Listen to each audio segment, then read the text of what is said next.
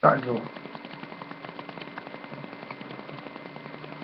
Don't be coming back at me when I'm shouting above the crowd.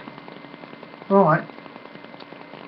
Because I'm the manager of this football club until I'm told otherwise by the circus upstairs. And if you come back at me, you'd be following Tommy down the road. You come and see me tomorrow, you've got 2 weeks' notice. Because that is the straw that broke the camel's back. And that won't be tolerated whilst I'm in charge. You say I'm too this and I'm too fucking that. You can't talk to me and I'm too tense. But I never followed 2 good performances with a performance like that. The reason I was tense was because I wanted to play well again. And I'm wasting my breath on some of yous.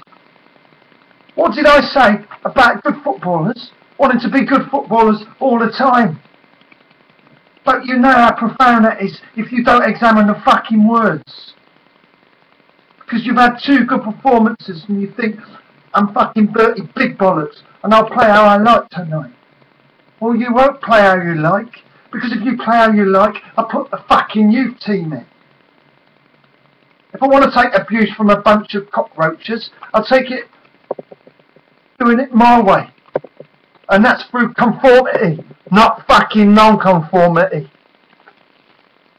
So you little cunt, when I tell you to do something, and you fucking big cunt, when I tell you to do something, do it, right?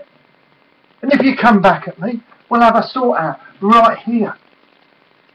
And you can double up if you like, and you can bring someone else to help you. And you can bring your dinner, because after I finish with you, you're going to fucking need it.